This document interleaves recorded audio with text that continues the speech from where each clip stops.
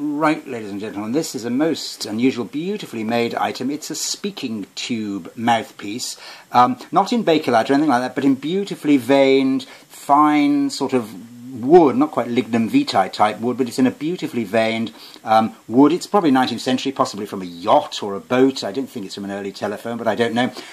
There's a nicely turned thread in there for screwing it onto the probably knotted cord or woven cord wire. There's a little split there, but these things happen. There's a rather tarnished brass little sort of ring there on a hoop for holding it with a string to the wall or whatever, and there it is, a hand-turned, probably 19th century speaking tube mouthpiece. Charming, unusual period item. Thanks so much. Bye.